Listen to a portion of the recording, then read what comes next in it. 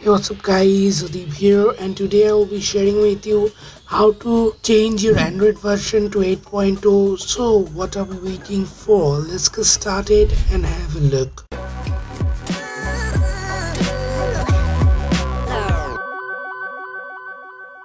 So guys, first of all, go to a root explorer. You can use any explorer that supports the root directory. I'm using Solid Explorer here.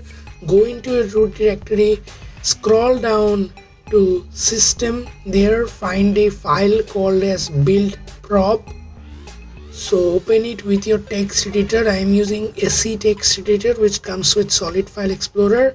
Now find a line. First of all, go into edit mode, then find a line called as aro.build.version.release equal your Android version. So if you are using 6.0, it will be 6.0. If you are using 7.0, it will be 7.0. I am using 7.0 here. So you just have to change it to 8.0. So you just have to go and change this to 8.0. That's it. Just go and type, delete the previous one and change it to 8.0.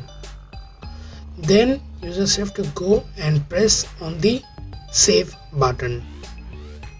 Now you can do the same thing with the application that supports to you edit the build prop, but I would suggest using a file manager.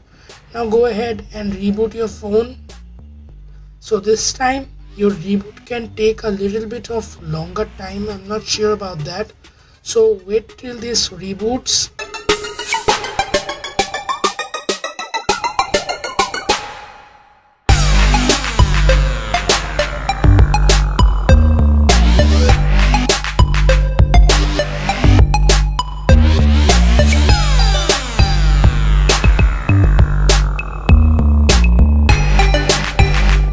After the reboot is done, your phone's version should be changed to Android 8.0. So just go in your settings.